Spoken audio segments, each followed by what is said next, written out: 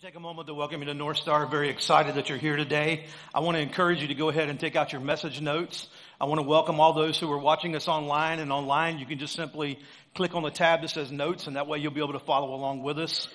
Because what we're going to talk about today is very important. Because I think that all of us, at some point in life, feel like giving up. Maybe you're not there right now. Let me just say this. You'll want to keep this message because you're going to need it one day, right? Because all of us have moments in life when we feel like we want to give up. Your life is not a 50-yard dash. In fact, your life is a marathon. And it's important to understand that as you run the race, the goal is to finish the race and to finish it well. The question is not, are you going to fall down along the way? Because all of us stumble and fall. Every single one of us are going to fall along the way. But as your pastor, the thing that I want more than anything else is to help you to know how to pace yourself. How you can get to the end, do everything that you need to do to make sure that you cross the finish line and that you finish well. Now, sadly, a lot of people shrivel up on the inside before they die. Let me just kind of illustrate that for you. They really don't get connected to God. They don't know how to live a vibrant life. Or maybe you are a Christian and you're connected to God, but your life is not as vibrant as it could be. And so what I've said is that they may be living, but really they're dead on the inside. Now, let's go back just for a moment and let me help you to understand a marathon. If you've never ran a marathon, you've never been in a marathon, at the very beginning of a marathon, it's packed, right? I mean, you look up there, everybody is at the starting line. And that's the way it is in life, right? Everybody starts out well. Everybody wants to run the race. And usually when you get started, there's a lot of people around you, but along the way, what happens is as the race continues, all of a sudden there becomes this distance between the runners, right? And you find yourself at a place that it's not like this anymore, but people are running, and as they're running, there's fewer people that are with you along the way. It's the same in your life. As you're running the race, as you are trying to get to the finish line, it's important to understand that giving up is always worse than messing up. We're all going to mess up. But you can't give up, right? You got to keep moving forward. You got to keep giving it your all. And what happens is somewhere along the way, people begin to get discouraged. And discouragement, guys, is what destroys us and oftentimes causes us to throw in the towel to say, hey, you know what? I'm just not going to run this race anymore. I'm tired. I'm exhausted. I got all of these things going on in my life. And what happens is we get discouraged. And when you listen to the voices around you that are discouraging and voices that are negative, you'll continue to be discouraged on the inside. You don't believe me? Go home and turn on the television and watch the news. You get discouraged very quickly, don't you?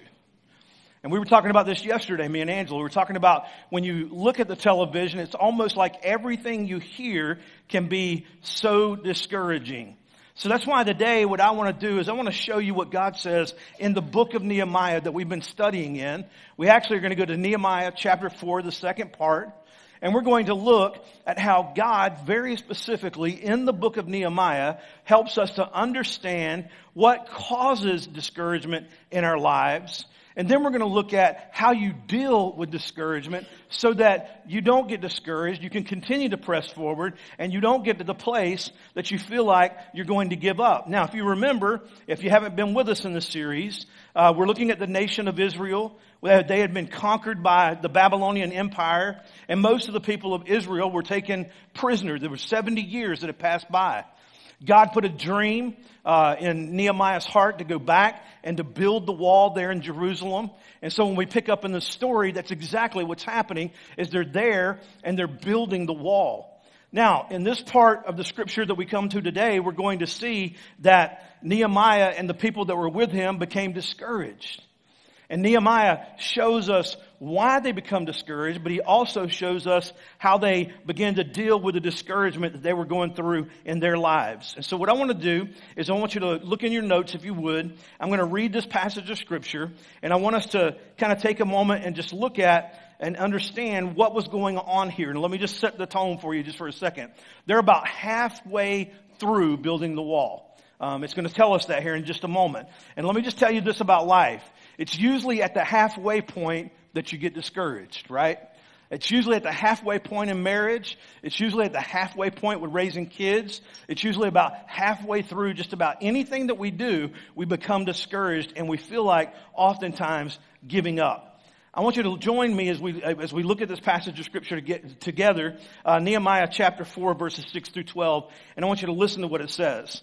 It says, the people quickly rebuilt the first half of the wall around Jerusalem until it reached half its height, because they worked hard with all of their hearts.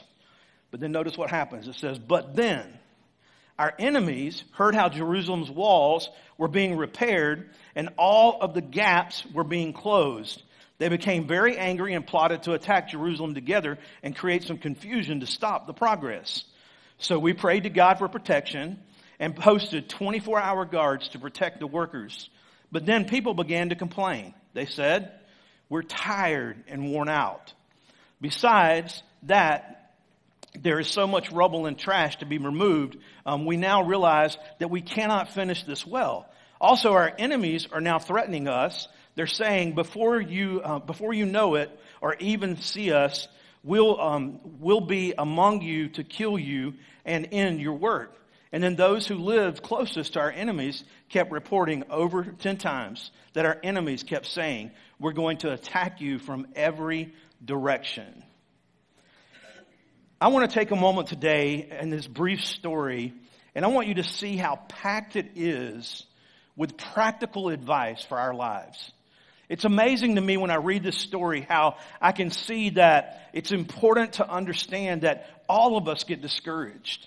Here they are accomplishing the vision and the dream that God had given them to rebuild the wall, Nehemiah specifically. And in the middle of trying to rebuild this wall, he gets halfway there and all of a sudden he becomes discouraged on the inside. Discouraged to the point that he and some of the people had begun to say to themselves, maybe we should just give up. Maybe we should not keep moving forward. Maybe we don't need to do this anymore.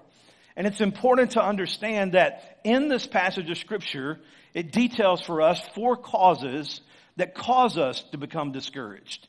Maybe you don't realize this in your life, but anytime these things happen, this is what causes discouragement, and it causes you to feel like you want to give up, that you don't want to keep moving forward, or you don't want to keep pushing on. And so I want to share those 4 with you. There's 4 of them that we're going to see here in this passage of Scripture.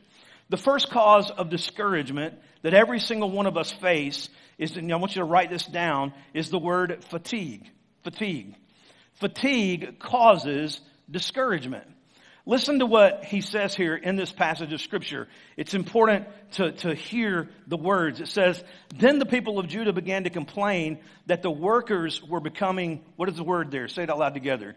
Tired, right? They were tired. They were fatigued, and all of a sudden they find themselves exhausted. And it's hard to rebuild when you're tired. It's hard to rebuild when you're exhausted. It's hard to work on your marriage when you're tired. It's hard to be a school teacher when you're exhausted and you've gone home and you're halfway through the year and you don't feel like you can keep pushing forward.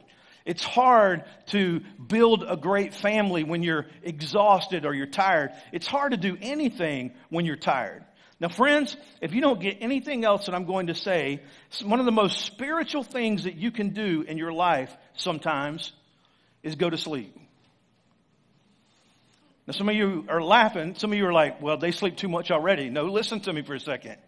It's important to understand that rest is very, very important for your life.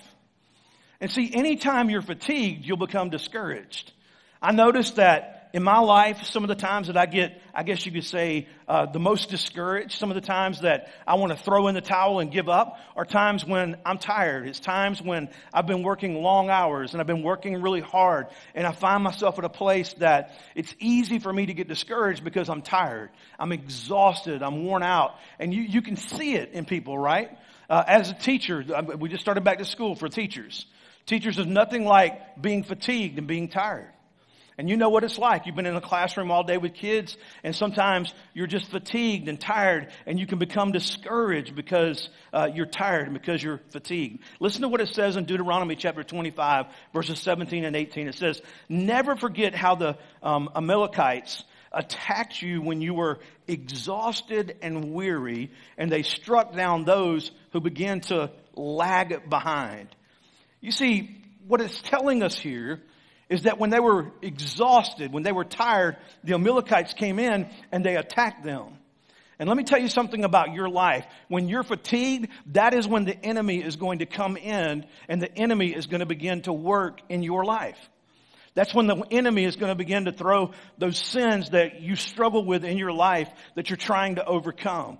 It's when he's going to whisper in your ear and tell you that you're not good enough or that you can't accomplish the task or that you need to quit and throw in the towel and just be done. The enemy will attack you when you're weak and when you're tired, right? And so when you're exhausted, the enemy comes along and he begins to say to you, you can't do this. You won't be able to accomplish this. And the next thing you know, he's going to begin to attack you because he knows that you're exhausted. And so anytime you get discouraged, let me just tell you this. You need to stop and ask yourself, am I tired?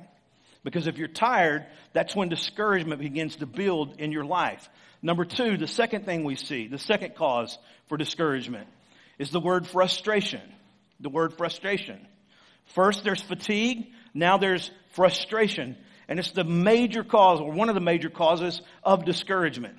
You see, when you can't seem to get ahead, when you think that the project that you're working on is more complex or difficult than you thought it was going to be, and you begin to get frustrated, frustration begins to cause discouragement. Nehemiah chapter 4, verse 10, listen to what it says. It says, besides that, there was so much rubble and trash to be removed. Now remember, the walls had been torn down, the city had been burned, many of the houses had been destroyed. So it was much like, I guess you could say, when Hurricane Michael came through here. There was trash everywhere, right? There's rubble all over the place. I don't know if you remember, but when Hurricane Michael hit, I remember very, very specifically as Angela and I were driving home for the very first time. I remember weeks later driving down the road and rubble was stacked all over the place. Trash and heap loads of stuff. And Angela, she looked at me and she said, this is so discouraging. It's so depressing. And it's exactly what was happening here is that as they were building the wall, there was rubble all around them, and the rubble had caused them to become discouraged and to get frustrated because you can imagine they're having to move stuff around. They're having to reorganize things. They're having to pick up these rocks and try to fit them in the right place on the wall so they can rebuild the wall and put it together. And it's no different in your life. You probably know this. You've been frustrated in your life. Maybe you decide that you're going to clean out the filing cabinet. You ever done that before? And you open the filing cabinet, you take all the files out, and you lay them on the floor, and you decide that you're going to try to start organizing them. And eventually, now I don't know if this happened to any of y'all, but eventually you go, man, this is a bigger project than I thought. And you become discouraged, right? And you get frustrated because you're trying to organize stuff and put it back together and put it in the place it needs to be. Or what about this, ladies? Maybe y'all have done this. You decide you're going to clean out the closet. You ever done that? I could say you clean out the garage, right? We can keep going. And you get frustrated. It's overwhelming, right? You get in there and you start taking all the clothes out and you start moving things around and you're trying to get it organized, and you become frustrated because you realize there's more in there than I thought there was. This is more difficult than I thought it was going to be. And frustration begins to set in. And that's exactly what happened here is they became frustrated. And when they became frustrated, all of a sudden they began to say, hey, you know what? We're discouraged. We want to give up. Now, let me ask you a question. What is the rubble in your life? What is the rubble in your life? You say, what do you mean, Pastor Marty? Well, rubble is the broken stuff that you keep tripping over in your life. And every single one of us have rubble in our life, right? You know what your rubble is. I know what my rubble is. But rubble is the broken stuff that you keep tripping over. And there's different kinds of like rubble in your life. For some of you, there is physical rubble, right? For them, it was the bricks, right? But for some of you, there's physical rubble that you keep tripping over in your life. For some of you, there's broken stuff in your life, emotionally, relationally, financially. What is it that is broken in your life? What is the rubble that you keep tripping over in your life? And what you have to do is you have to realize, hey, I've got to do something with this rubble. Now, let me tell you what's important here. It's important to understand that when you look around and you see rubble, that you've got to do something with that rubble, right? And let me just give you 3 tips really quick. I didn't put them in your notes, but I just want to mention these very, very quickly. Here's the first one. I must continually clean the rubble out of my life. You must continually clean the rubble out of your life. If there's emotional rubble, you've got to deal with it. If there's financial rubble that you keep coming up against and it's creating frustration in your life, you've got to clean it up. You've got to deal with it. If there's physical rubble that you keep bumping up against and it keeps getting in the way, you've got to say, all right, I'm going to deal with this. It's important that you deal with it. But listen to this. Second rule of rubble removal is this. If I don't deal with it, it'll take over my life. You ever notice that? If you don't deal with it, it will take over your life. And so it's important that you deal with it so it doesn't take over your life, because when you get frustrated, you become discouraged. And then notice this, the third rule is that the third rule, I can't always see my rubble, but others can see it. Now let me explain that for a second. See, sometimes we're too close to see the rubble, right? And somebody else shows up into your life and they can see the rubble, and that's why it's important that you've got friends in your life that can say, hey, there's some rubble over here that you keep bumping up against or that you keep coming up against. You're frustrated because you haven't dealt with this. And they can help you to see the rubble in your life and help you to understand what you need to do, because there's rubble that is piled up in every single one of our lives. In fact, listen to what it says in the book of Psalms. Psalm 25 verse 16, it says, "Come, Lord, and show me mercy. Show me your mercy. Come, Lord, and show me your mercy, for I feel helpless, overwhelmed, and in deep distress." And you know what? That's a prayer that you can pray. God, I am frustrated and I am overwhelmed, and I pray that you would show me mercy because, Lord, I feel helpless and overwhelmed and in deep distress because of this rubble that is in my life. And God will come and he will help you if you pray and you ask him to. Then notice this, number 3, there's a third common cause of discouragement. And the third one is you've got fatigue, you've got frustration. The third one is the feeling of failure. The feeling of failure. Notice what it says. In Nehemiah chapter 4, verse 10, he says, "We now realize that we cannot finish this wall." We now realize that we cannot finish this wall. Here's what Nehemiah was saying. He said, you know what? We've bitten off more than we think or than we can accomplish. And so he's confused. He's thinking to himself, I don't know if we're going to be able to complete this project. I'm not sure if we're going to be able to take care of this. And all of us, in some ways, in our life, we sometimes feel like a failure. Let me just ask you a question, and I want you to be honest with yourself. Have you ever felt like a failure?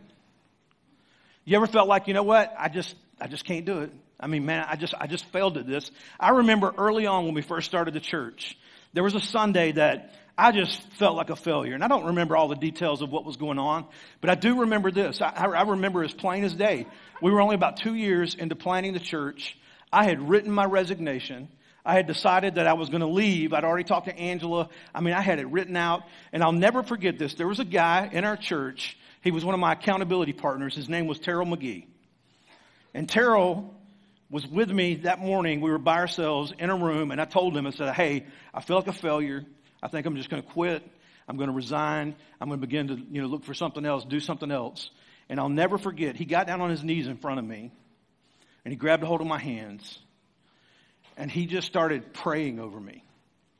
And as he did, he started naming every single person in the church that had gotten saved over the first 2 years of the church that had been started. He just started whispering their names. And I just started sobbing. I mean, I was just crying as he mentioned their names and we baptized them and he prayed over me. I just started crying because I realized in that moment that I wasn't a failure. that so many lives have been changed, that God was doing incredible, incredible stuff in the life of our church. But I felt so alone, and I felt like a failure in that moment. Can I tell you something? Some of you are there today. You feel like you've failed at your marriage. You feel like you failed in raising your kids. You feel like maybe you failed at work, or you failed in a relationship, or you failed financially. You just keep thinking to yourself, I'm a failure. But here's the reality. You're not a failure. Guys, all of us are going to fail.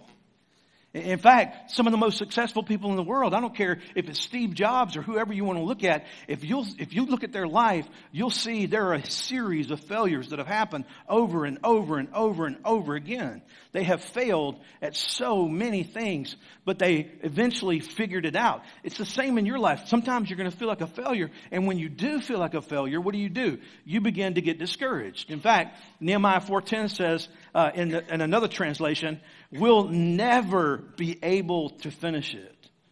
I mean, they were feeling like, hey, we failed. We're never going to be able to do this. And so there was this idea of failure that caused discouragement in their lives. And then notice this, number 4. Here's the fourth common discouragement. We've got fear. We've got fatigue, frustration, failure. And then, number 4 is fear. Fear causes discouragement. Listen to how they got afraid. In Nehemiah chapter 4, verse 11, it says, also our enemies are now threatening us. They're saying before you know it, or even see us, we'll be among you to kill you and to end your work. So notice this, the people that were closest to them. Remember, we talked about this last week. The people that were to the north, the south, the east, and the west, they began to say, hey, we're going to come in and kill you. And what happened? They got fearful. And when they got fearful, they got discouraged. And all of a sudden, they find themselves living in fear because they're afraid that they're going to get attacked. And let me just tell you about your life. It's the same thing.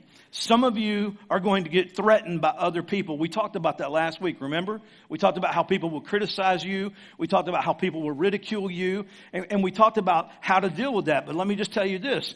The fear that comes into our life oftentimes causes discouragement in our life.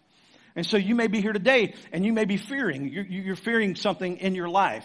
You're fearing maybe your boss. You're fearing maybe you're going to fail. You're fearing different things and you find yourself struggling through that. And it's important to understand that anytime there is fear in our life, we will become discouraged and we will begin to start feeling like we want to give up. Listen to what it says in verse 12. It says, then those who lived closest to our enemies kept reporting over 10 times. That our enemies kept saying, we are going to attack you from every direction. So notice what's happening. They're saying it over and over again. We're going to attack you. We're going to attack you. They were causing them to live in fear, right? And so they're afraid. They're afraid they're going to attack. They're afraid that they're going to sneak in at night and they're going to stab them in the back and they're going to try to take their life. And so out of that fear, they became discouraged. Now, let me just tell you this because I think this is important. If you hang out with negative people consistently and you listen to them, I promise you, you're going to get discouraged and you're going to live in fear. Let me just tell you something. If you don't believe this, all right? I've told y'all this before. I don't watch a lot of television, but I can tell you what. When I turn on the news and I watch it for about an hour, I'm scared. I sit there and go, man, this whole world is falling apart. I mean, everything, Angela used to say, or my parents used to say, the whole world's going to hell in a handbasket. Angela said, we ain't even got a handbasket this time, right? That's the way it seems. But see, here's the deal. I want you to think about this just for a moment. In our lives, what happens is we start getting afraid, and when we get afraid, we get discouraged. Isn't it amazing how most people don't want to talk about the good things that are going on in this world? They don't want to talk about the positive things that are happening in life, the good things that are happening in life. Guys, there's goodness all out here around us. We just got to open up our eyes and see it and stop letting everybody show you the negative things that are happening in life. The wonderful things that are going on in our neighborhoods, the wonderful things that are happening in our community and state and even our nation and even around the world. There's movements of God all over the place. But nobody's giving that media coverage, right? And so what happens is when you begin to fear because of the things that you see or the things that you're hearing, all of a sudden you begin to what? You begin to think to yourself, man, I'm afraid, I'm discouraged, and you want to give up. Now, let's talk about this very quickly in closing. How can I defeat discouragement in my life? There are 4 things Nehemiah shows us here that we can do. 4 things that we have to do. I'm sorry, I've got to drink some water. All right, here's what he says. 4 things that have to happen if I'm going to overcome and defeat discouragement in my life. The first one is I've got to rest my body. We talked about this just a moment ago. The most spiritual thing that you can do is go home and get in the bed, all right? You've got to rest your body. Now, for some of you, that's hard. Let's just be honest. Some of you, like my wife, is an Energizer bunny, right? I mean, I cannot get her to stop for anything. And sometimes I tell her, I say, Angela, the most spiritual thing you could do is take a nap. Just rest. She's like, no, there's work to be done. There's things got to be accomplished. I don't have time to rest, right? But the reality is you've got to rest. In Psalm 119, verse 73, listen to what it says. You made my body, Lord. Now give me sense to heed your laws. All right, listen to this. The 10 Commandments. Did you know that God made a commandment that says there should be a day of rest in your life? He commands us. He says you need to stop and you need to rest and you need to take it easy. Psalm 127 verse 2, it says, it is useless for you to work so hard from early morning until late at night. Does that sound familiar? Right? What does it say? Anxiously working for food to eat, for God gives rest to his loved ones. And so the way you overcome discouragement is you rest your body. You take some time to say, okay, what I'm going to do is I'm going to rest. I'm going to take it easy. I'm going to relax. And that's important, right? I mean, some of us, when we go on vacation, we spend more time running around. And I don't know about you, but there's times I come home from vacation and I go, I need a vacation from vacation, right? Because you're just exhausted. You're tired. And God doesn't want that for you because guess what? That's where discouragement comes from. Why? Because you're tired, right? You're fatigued. You find yourself going, man, I just don't feel like I'm getting enough rest. And so he comes and he tells us, he says, you need to rest. In fact, listen to this. When you get home, I want you to read this story. In 1 Kings chapter 19, there is a guy by the name of Elijah. He was a prophet. And Elijah had just accomplished this big, huge task. He had gone up against some atheists that basically were saying there was no God. He had built an altar. He was basically fighting with them. And basically, he found himself at the very end of it. He was discouraged. He was depressed. In fact, I would say it's a classic case of burnout and depression. And what God does to him is Elijah says to God, he says, just kill me. Like, just take my life. That's how discouraged he was. And what God does is God feeds him, and then God puts him to sleep and lets him rest. And then he wakes up, and God feeds him, and then God puts him to sleep and lets him rest. And then he wakes up, and God feeds him, and then God puts him to sleep, and he lets him rest. And then he wakes up, and God feeds him, and then he puts him to sleep, and he lets him rest. What am I saying? One of the easiest ways to overcome discouragement is to rest my body. To take some time and say, you know what? I need some rest. It's important for me to be able to do that. Number 2, the second thing, how can I defeat discouragement in my life? Number 2, reinforce my weak areas. Reinforce my weak areas. Notice what they did. Nehemiah 4 verse 13. It says, so I stationed armed guards at the most vulnerable points of the wall and at the most exposed places. I assigned people by families to protect each other with their swords, spears, and bows. What was he doing? Nehemiah looked around the wall and he saw where the most vulnerable places were. He knew where the weak spots were. And what did he do? He reinforced those weak spots. Now listen to me because this is important. Guys, some of you need to reinforce the weak spots in your life. The rubble that we were talking about just a few moments ago. You need to understand the only way that you are not going to become discouraged or continue to get discouraged is when you begin to be honest about your weak spots, right? There are people that need to know about your weaknesses, those weak places in your life. Because listen to me, those weak places are the places that you're going to get discouraged the most. And so it's important that you have people that can encourage you and reinforce the weak areas in your life. That is why here at Northstar, we believe small groups are such a huge part of your spiritual growth. You want to know, what's the opposite of discouragement? Encouragement, right? How are you going to get encouraged? You got to be around other people that can encourage you. Other people that can inspire you. Other people that can help you and hold you accountable in your life. And so I just want to tell you, and those of you that are watching online, I just want to say this because I think it's important. You need to get into a small group and you need to do life with other people. You don't need to forsake the assembling of God's people together so that you can grow and you can be encouraged and you have someone in your life that can help you and allow you to be encouraged, right? We need encouragement from each other. And so you reinforce the weak areas of your life. Hebrews chapter 10, verse 25. It says, some people have gotten out of the habit of meeting together with other believers.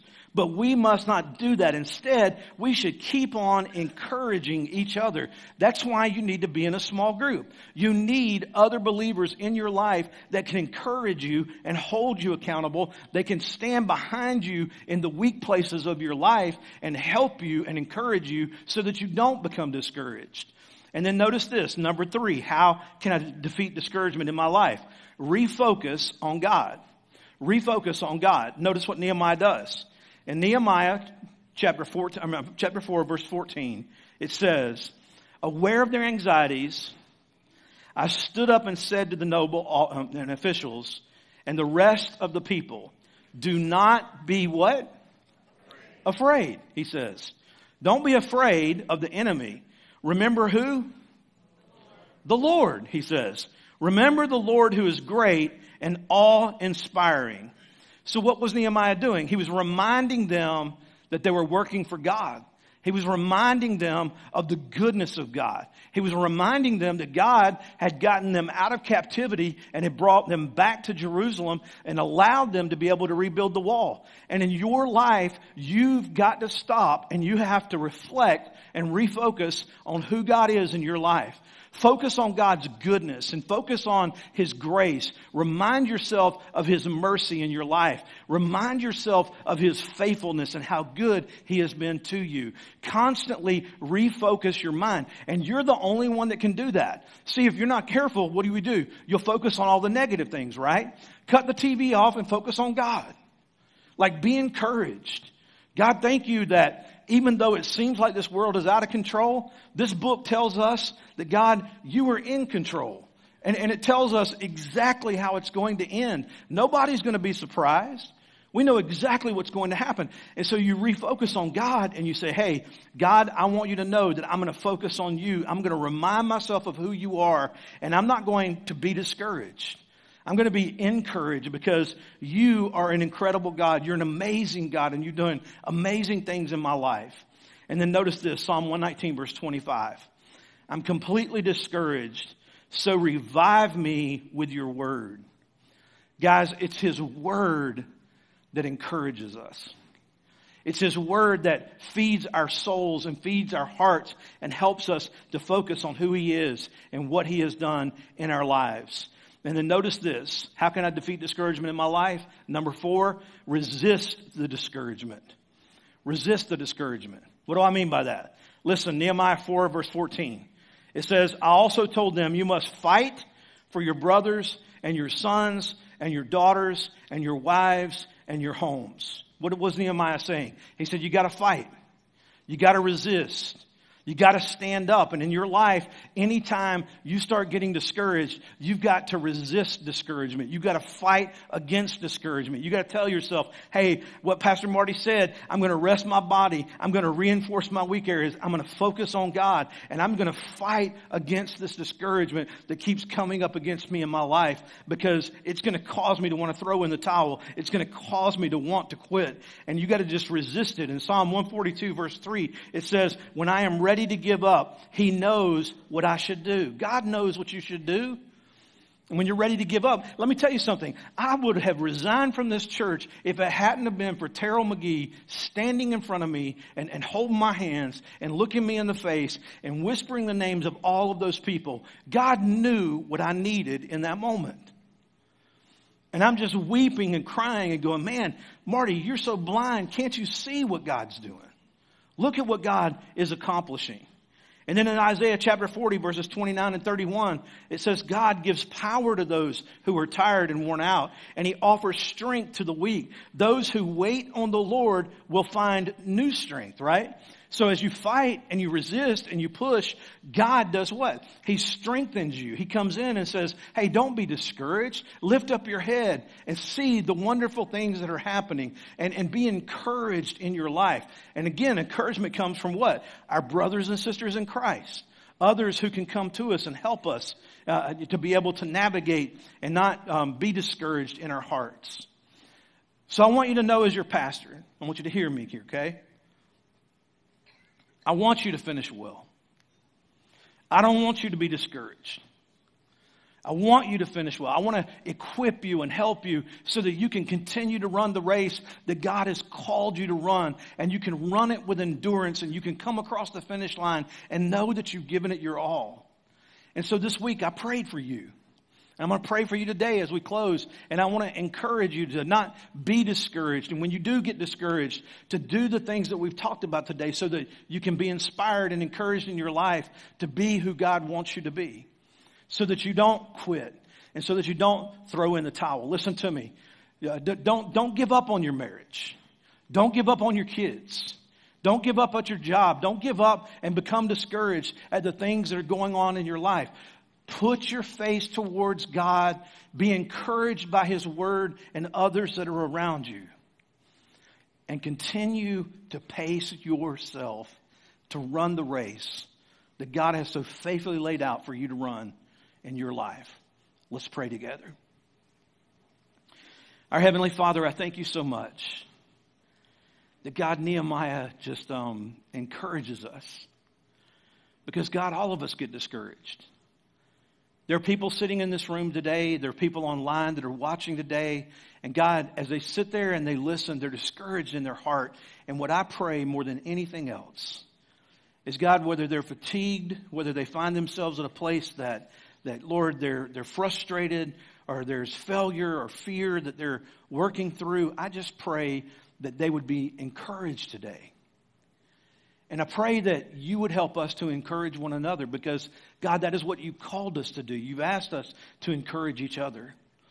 And so I pray over some of our people today. Somebody needs to go home and take a nap, God. And I pray that they would do that today. And some mother's thinking, well, you don't know my kids. But God, I pray that somehow you would help her to be able to rest. And God, I pray that you would help us to reinforce the weak spots in our lives. That we would have friends and people that know us that could come alongside us and, Lord, help us. And that we would refocus on you this week. That we would just not listen to the news and all the negative things that are out there. But God, we would focus on you. And we would allow you to be an encouragement to us. And God, we would focus on your grace and your love and your mercy and your kindness and your power, and knowing that you are all knowing and all powerful. And God, we can trust you more than anything else. And maybe somebody's here today and, God, they're thinking about throwing in the towel. I pray that they would resist the discouragement. And I pray today that they would just find new strength. And Lord, that you would do exactly what you said there in the book of Isaiah. That God, you, as they wait on you, you would fill them with new strength. And so, Lord, go with us now as we leave this place. Help us to follow you with all of our heart. And I pray that if we are discouraged, that God, you would encourage us. And I pray this in the name that's above every other name. And that's the name of Jesus. And all of God's people together said, amen and amen.